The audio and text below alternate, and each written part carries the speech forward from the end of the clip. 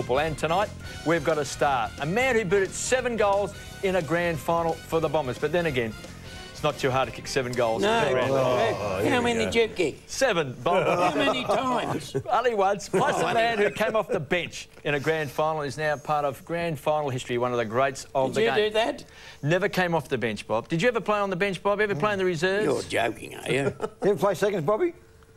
Did they play? EJ never played seconds. No, I never played in the seconds. Okay. Never been on the bench. Never had the coach put up his finger and say... Never been on the bench? No. No giant who Great ever came record. out and dragged you off the ground? What a Never. great record. You must have been a superstar, Bob. But I tell you what, I've never seen Bobby so upset as we were at the back when I said the name of our very first guest, because Bobby claims... I might have to go, actually. Bobby claims he'd still be coaching Geelong if it wasn't for our very first guest, who joins us, and it's Ted Fordham of the Essendon Football Club. Ted, welcome to Grumpy Old Man. Thanks, Kev. Thank you. Now, go on, Bob. Go on, tell us. Why are you upset? Grumpy about, Bobby? Come on, get grumpy. What's upset about? I took over coach in 60. We were last. We won the night premiership. We played in 2 preliminary finals. I'll jot 'em We down. won the day premiership. We finished 3rd. We finished 2nd. Yep. And I went in at the end of 1965 to the meeting, you know, expecting to say, oh, we've had a pretty good year or something like that. The first thing they said, we're going to advertise for a new coach. Who Who was the president back in those days? Jack Jennings. Jack, Genial Jack. Genial Jack. What happened was... Teddy. There we go. The There we go. Essendon Teddy Football what did Teddy Club, get involved in this? Teddy used to be full forward and Kenny Fraser used to be centre forward. And without being too hard, Peter Walker could handle Kenny Fraser pretty well. And Roy West wasn't bad on you, was he? He was good. That's right, he was good. And the smelly coach of Essendon switched him. And he came out to centre forward, and Fraser went to full forward. Hold on, Bob, couldn't you just switch him with him? I said, no, my fellas, I'll beat them, don't worry. There were 7 goals before we started. Oh, fair dinkum, Bob. So, Bobby, you got out-coached because John Coleman switched Ted Fordham to centre-half forward and Kenny Fraser the full forward. I was out-coached. And that threw you off balance. And he wouldn't switch him with him. Go on, Teddy. What's Tell us your about the He game, was just Ted. too smart for you, Whooper. That's right, that's right. Coley knew he had your measure every time we played Geelong. you know what he used to call you, don't you? The Pussycats and all this, and the Handbag Brigade, and he used to give it to you. Yeah. But, Who was your coach, Ted? John Coleman? John Coleman. John Coleman. And I used to go away with Coley on all the interstate trips, and we'd have our photos taken together, and when it'd come out in the paper, Honey Coleman. Chopped straight off, I was. Yeah, Bob. you were a glory hunter, Bob. That's what it was. Ted, But tell he was us- a marvellous fella, wasn't he? He's a great man. Great man. He was. Well, we'll talk about Coleman, but tell us about Ted Fordham growing up in Essendon, and obviously playing like a lot of those great Essendon players played with the Baptist, Essendon Baptist, because so many great players came from... Essendon Baptist. Essendon Baptist. I was a very all good champions. church-going Good boy. churchgoer. I used to have to go to church parade once a month, Bob, in those days, and then I was eligible to play with the Baps. But as Kevin said, we had a great side. I was a midfielder, as they call them these days. An on-baller. An on-baller, yeah. You're a bit heavy for that, Ted. I was pretty slim and athletic Oh, in were you? those days. Okay. And I had Ken Fraser as our centre-half forward. Oh, well, Kenny'd be a And good churchgoer. then we had Ronnie Evans. You know who Ron is. You know, we used to call him Glaxo in those days. He was full forward. Yes. And I used to just get the ball and stab past it to Fraser, and he'd stab past it to Evo, and I think on one particular occasion Evo kicked 29 goals in a match. And as I say, it was the ball was coming up so well from the midfield. From the midfield, that's right. But it was a dream. We've spoken to Ken Fraser about this, and they used to just kick the ball in their driveway, and just sort of between the garage and the house. And he was saying that the dream of all the local kids was to get down to Essendon and play football, and maybe the great Dick Reynolds was coach at the time, just to go down there to Windy Hill and play. Yeah, well, Essendon have always been a strong, they always had a strong following. And, that's right. When I was growing up, I always, we couldn't afford a leather football in those days, and we used to wrap the paper up and tie it up with string and kick torps with it and so forth. That's how I became such a good kick, Bob. You'd realise that. But no, all you wanted to do was play at Essendon. I never ever thought I'd realise that dream. And maybe if Coleman hadn't become coach, I don't think I would have. Because I wasn't one of sort of Dick Reynolds' men. Oh, yeah. Dick had his type of player, and I just wasn't one of Dick's men. But I sort of slotted in pretty well with John Coleman, and I owe him my career because it was him that sort of made me. You come right up through the system, though? Like, did they have 19s, reserves, seniors? Yes, I played 1 year in the under-19s, only played 4 games. I did national service that year, and I used to go AWL from Puckapunyal and play football, and got locked up for a week and did fire duty because I shouldn't have been away, but I only played 4 games. We played a grand final in '59, then I played 1 year in the 2s, or the 2nds as we called it. And Coley took over in '61 and we went on from there. I was in and out of the side for a few years, but finished up, I made it. He must have had an immediate impact because you won the flag in 1962. 1962, the Bombers won the flag, and also in '65. We'll talk about that in a moment because that was a great final series. But tell us about the type of coach he was, because obviously Dick Reynolds didn't like Ted Fordham. Why did John Coleman like Ted Fordham? Well, I'll give myself a pat on the back. I think I used to have a go.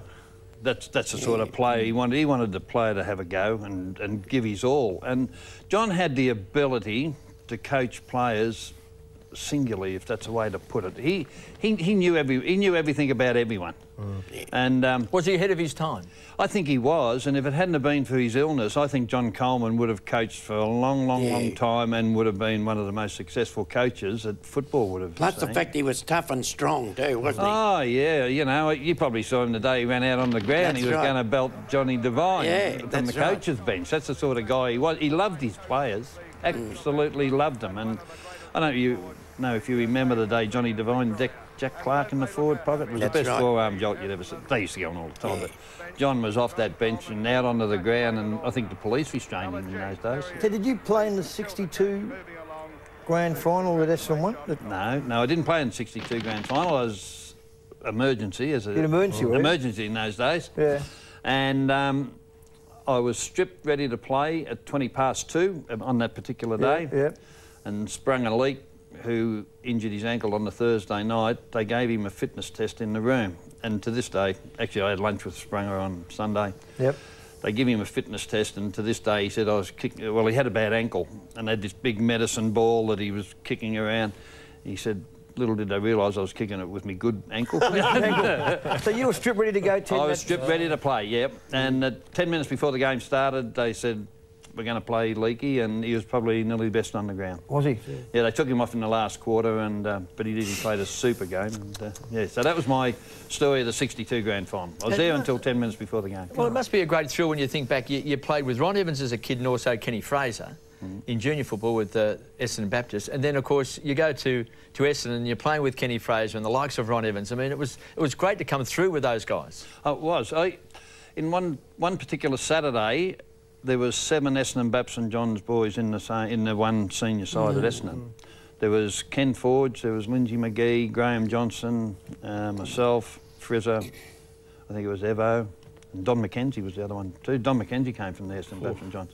Don McKenzie doesn't appear as a Baptist. No, yeah, you're probably right there, Bob. So when did you move to full forward? Because obviously as a younger player, you played mainly as a midfield player. Yeah, I moved to full forward in might have been in 65. 65, it was 65, about the middle of the year. Coley came up to me and he said, how do you think you'd go at 65? And I said, I said, probably go all right. At full forward? At full forward. Yeah. And we played South Melbourne at Essendon, my first game at full forward, and I kicked 7 goals. And from then on, I sort of progressed from there, and I had a great final series. I think I kicked 16 or 17 goals during the finals.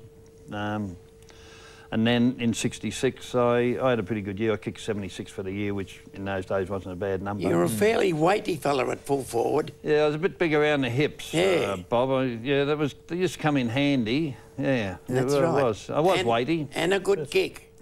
Oh, beautiful kick. Oh, well, I didn't want to say Barry Davis tried to... Natural right footer, was he? Natural right footer. I was a right footer, yeah. Could go both sides of the body? In a fashion. Yeah. When you say you had big hips, like some of the greatest full forwards of all time, and Wadey had big hips, and Peter Hudson was sensational just using his huge back hips. Is that what you was more body work than a on-lead full forward? Yeah, I was. Yeah, well, I did. Yeah, I was a leading full forward too, but you know, I could hold my own. I used to play at about 14.5 stone, I think, in those days. And I was a bit like Wadey. You could stand there and you could just give them a nudge with the hip and, yeah, just get them out of the way enough. And you had some good midfielders too to help you with a bit of supply, didn't you? Oh, they weren't bad, were they? Like Clarkey and Johnny Burt and Barry Davis coming on off a half-back flank. Hugh Mitchell there. And, you know, you can't leave Alec Eppers out, can you? You know, if I didn't say anything about Alec. Yeah, the Cooker. Yeah, Cooker was the only man I ever saw do a blind turn on a football field and there was no one there. There was no one there. That's right. That's right. True. That's right, True, at Essendon. Yeah. Alec Eppers, yeah. Yeah, the white anklets too, didn't he, Cooker? Oh, definitely. He had to have him so many inches up above his boots. It made him look better. So to play full forward, so if John Coleman comes to you and says, listen, I'm going to put you to full forward, Ted, what happened to Ron Evans? Did you replace Ron Evans? No. This is a man that kicked, what, 29 goals in a game as a kid? No, I think Ron Evans left Essendon in 1961 and then Charlie Payne became full forward. So did John Coleman not like Ron Evans at full forward? That's a bit of a curly one, I think. I don't think I really want to go into that, but Ron was happy enough to leave Essendon in 61 and go over to Perth and play. And kicked 100 goals over there. Yeah, he would have. Yeah, he was a good player over in Perth. I don't think Ron and John Coleman saw eye to eye. I'll leave it at that. Their games were definitely different when they played. Yeah, that's right. Yeah. Did Johnny have a lot of influence on you how to play the position, or did he leave you to your own devices? But yeah, one of the greatest full forwards of all time. Oh no, he used to give me a lot of advice. Yeah, and you know, I still think about some of the things he used to say to me when I was playing, and I look at today's game and full forwards don't do what Coleman used to tell me to do. You know, he used to tell me where to position myself if there was a ball coming into the goal square and so forth. The full forwards don't seem to do that these days. I thought to myself, well, you can still learn a little bit from the oldies. You probably could coach now, you say? Oh, no. I've had a dash at that for 2 or 3 No, I'm years. saying Johnny Coleman could. Oh, Coleman could, yeah. Any time. Yeah, yep. Was he a fiery coach? Because he was a fiery player and obviously got reported and missed out on grand finals for the Bombers as well. Always had the reputation of being pretty tough and, you know, wouldn't take no for an answer. He was a fiery coach. Yeah. I believe, you know, if you got to spray off Coley, you got to spray. And in no uncertain manner too. He didn't only just spray the players, he could spray the umpires, everybody. Right. He used to It's give amazing it to hear that, because I always remember, that when you say John Coleman, the brilliant footballer, but it was just to hear that he was very fiery and aggressive as a full forward. Oh, look, he was an aggressive sort of man, because I worked for John in the hotel business, and I never saw John take one backward step in the pub even. He, you know, like, if anyone come forward, he'd go to them, and he never took a backward step, that guy. What about the great fullbacks that you played on? Well, I always say the best fullback I played on was Freddie Swift, who had an untimely end, and Freddie was probably 5'11" and bow-legged, 12 and a half stone, I suppose. But oh, gee, he was tough. He was a tough player. I always admired. The ball behind the goal line. He was the player who marked the ball right on the goal line, Bob. Oh, he was magnificent. He was. He would. Didn't matter where you were. If you were in his way, he would hit you. And when he hit you hard. And I always admired that guy. There's other guys I played on that played full back and were supposedly tough, but. You know, they were tough when they were behind you and belting you in the ear. And any names there, Ted? No, I'm not going to mention names. There's a lot of players get reputations like that, Bob, don't they? As being tough, belting blokes behind you. No, there wouldn't have been a Collingwood player. Would have been Collingwood captain. Yeah, Collingwood captain. No, I'm not going to say. I may incriminate myself. Wouldn't be the Bulldogs. No, the Bulldogs were all right. We were good mates at the Bulldogs in those days. Where's Lofts was at Carlton? Who was at Collingwood? Terry Waters? Did he play full-back? No, Potter played there for a little while. There was a little guy, is it Bain? Johnny Bain? No, not Johnny Bain. Johnny... Oh, I can't think of his name, but... As a matter of fact, I had a good day at Collingwood one day. I kicked 10 goals at Collingwood. What, Victoria Park? Yeah, Victoria Park. Yeah. And who was the president of the day? Sherwin. Oh, Tommy Shaw. Presented me with the football, and I never even got 3 Brownlow votes for that game. He believe did? it or not. How many I've never votes liked did you get in your since. career, Ted, you know? Brownlow votes? Brownlow votes. If I took my shoes off, I could count them on You my could fingers. count. It wasn't too many. No. Because I wasn't an umpire. I spent too much with Coleman. I didn't like umpires very much either. We'll take a break, Ted. Stay with us on that magnificent chair, of course. We'll come back because we want to talk about 1965 because Grand final. you missed out in 62 as an emergency. You're all warmed up, ready to go. But in 1965, you've kicked 7 goals in a grand final. It's not easy to kick 7 goals in a grand final. Got to be good, Kev. It's very, very tough. Got to be very, very good, Doug, to do that. Plus, you kicked 6 goals in the previous final as well. Primary. In the against Collingwood. In the semi-final against Collingwood.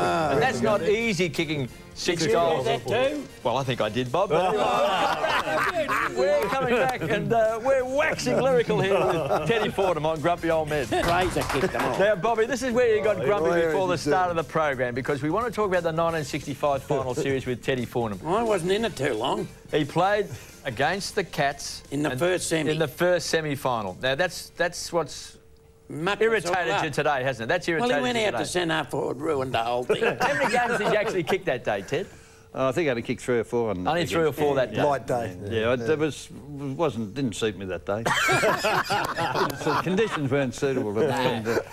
Tell us about the game against Collingwood. Well, that was a famous game. That was the game that John Somerville And Duncan Wright. was. Oh, I didn't say that, but you know, we looked Allegedly. down the ground and poor old John was, you know, he was out fainted. like a cold. He was out cold. Fainted, and, yeah. I don't think At what anyone stage saw of the it. game did that take place, Ted? I think it was in the. I think it was the. Might have been the second quarter. Second quarter? And it acted as a spur more than anything to us to see him land, you know, flat out. And I remember Frizzer going over to him and saying, "You're a beast." Frizzer was a funny man. He used to call players beasts. Beasts? Oh, Beast. yes. Yeah, Bluey, Shelton and I, we used to try and teach him to swear and drink and all things, and things like that. But Frizzer wouldn't, you know, he'd say, "Well, you're a beast." And then Bluey would walk up and, you know, he made up names, you know, and swear words. He'd just carry on after Frizzer would finish calling them beasts. And, but I think it was the second quarter, and we went from strength to strength then. Len Thompson played his first game. First game. That was his first game. And he starred too, didn't he? That's right. Pretty good. He played a 17 very years of good age, game. He starred, yeah. And we had a very comfortable win against Collingwood. And then the following week we went in as the outsiders again. But I was just thinking, Ted, if it happened before half-time, obviously Coleman, as you say, was a very fiery customer. You could just imagine what he was saying to the Essendon players with John Somerville going down behind play, no one knowing what happened, no one ever saw the incident. There's famous photographs of Duncan Wright standing over the top of Somerville. So at half-time it must have been, you know, a lot of anxious moments in the dressing rooms at that stage about coming out in the second half and Somerville being knocked out. Well, getting back to that, it started from the ground because I remember Jimmy Carstairs, who was Coley's runner, he came out and he went to every player and he said, "Coley is livid." He said, "You can do what you like. You can hit him with the bloody, you know, hit him with anything you can find." And at half-time, he said, "Now, I don't want anyone to go silly. I just want you to play good, hard football. You've got them done. Just keep the, you know, just keep the pressure on them." And that's what we did. He wouldn't have had to say much to Bluey Shelton, would he? Oh, no. What a great How was player Bluey? he was. He's great. I had lunch with him on Sunday too. Did you? Yeah. Well, if you're talking about rough and tough boys, Oh, yeah. Bluey Shelton, oh, wasn't he a marvel? Would Duncan Wright have played the next week if Collingwood had won, do you think? Well, No one saw what happened. Very Like, few minutes. There was He wouldn't have been asked. there was no report of anything. In those days, if you never got reported by the umpire, You never got... then There was no inquiry or anything. no inquiry That'd as have such. been amazing, wouldn't it? And being only one umpire, you used to get away with murder in those days. And some terrible things used to happen in those days. And then you played the Saints. You knocked over the Saints in 65. Yeah, we knocked over the Saints. They were yeah. red hot favourites, St Kilda, going into that game. Everyone wanted St Kilda to win their first ever premiership.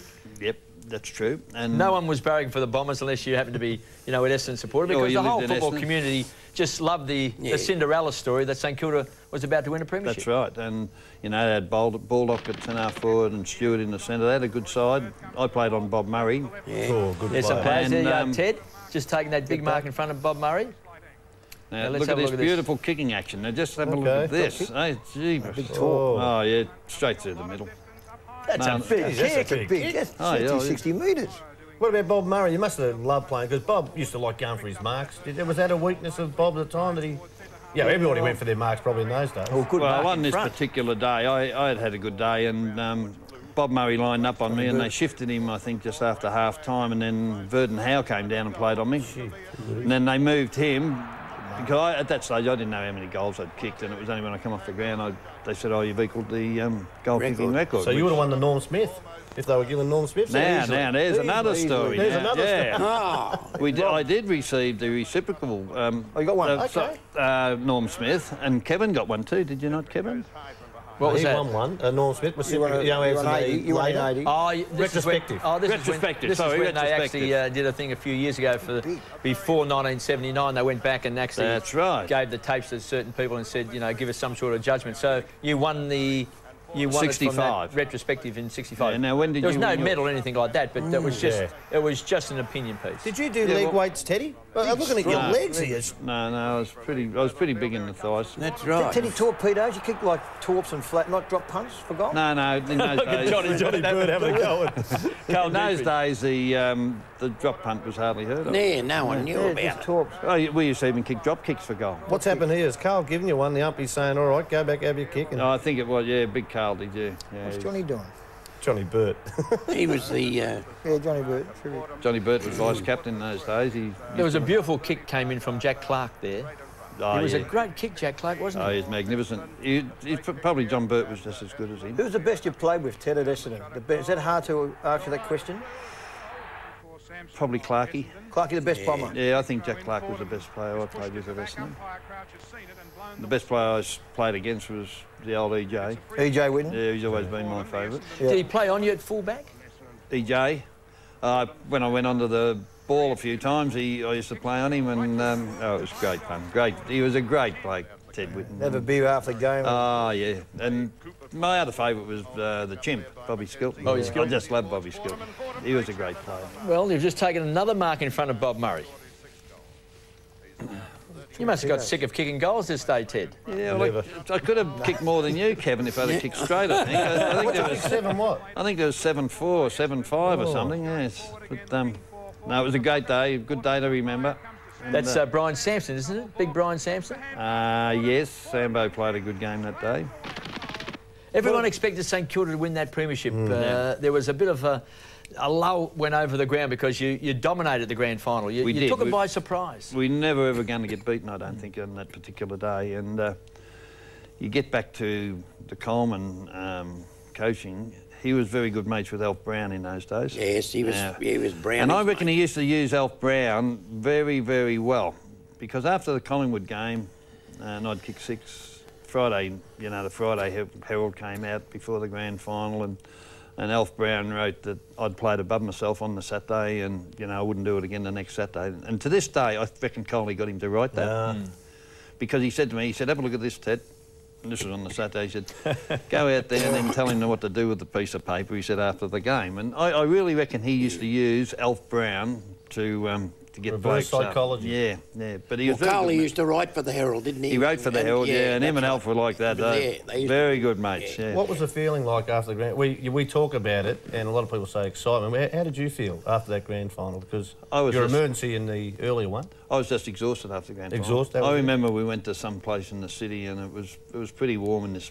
I forget what it was called. It was up the top of Burke Street, and I was just exhausted. The season, I'd just run my race, and I didn't really enjoy the Saturday night at all. I did on the Sunday, I might add. It was great. It must have been a great disappointment, therefore, when John Coleman announced he was retiring from coaching the Bombers.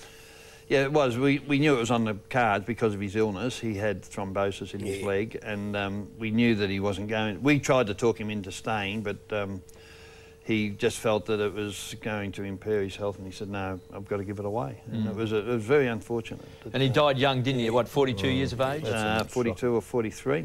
Yeah, I was working for him at the time, and wasn't good memories. He finished up with a few hotels, didn't he? He did very well. I was in the Victoria Hotel in Brunswick for him, and he had the Germana Hotel at the time. That's where he died. And, that's right.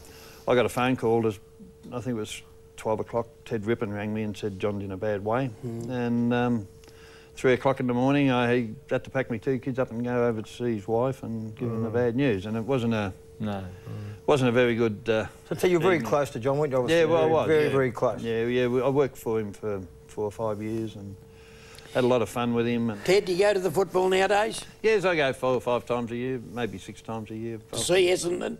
I go to see the Bombers. Yeah. Just finally, 1968, you got through to the grand final. Jack Clark took over as coach. The only time in history that the losing side has kicked more goals than the winning side. How did you come out of that grand final? You would have played on a pretty tough full-back in Wes Lofts. I didn't play full forward that year, Kev. I was an on-baller in those days. Jack Clark took over as coach, and he probably shed 8 or 9 pound off me. And I got to the stage where I used to be able to get the ball and run and have a few bounces. I was that fit. And I played on the ball, and Ron Barassi, he didn't like my style of playing. He did call me a bad name there one day and told me what he thought of me. I suppose I can say it was bludger. You know, it's not a very nice thing for Barassi to call me, but that's what he called me. And he played Sergio Silvani on me as a tagger. Now, it took me a few years to work out what a tagger was, but to this day, I really think he put Serge there. Serge was a very, very good player and a tough player. He just sat on me all day, and I didn't have a very good day that day. And then my friend Wesley, I think he broke 3 or 4 of my ribs in the last quarter, and I came off the ground. Yeah. And that was it, just about the end of the career. And that, yeah, I didn't play many games in '69. I had a bad back injury, and that, you know, I think it limited me to half a dozen games or 8 games in '69, and I gave it away after that. Yeah. Ted, it's been great to catch up. We catch up on a regular basis. All those who kick 7 goals in the grand final. We have a luncheon every year, so we catch up many times during the course of the year. Teddy and I catch up because he got me the sack. Ted, thanks for joining us on Grumpy Old Men. Pleasure, Kevin. Teddy Fordham, one of the greats of the Bombers. Coming up is a man who absolutely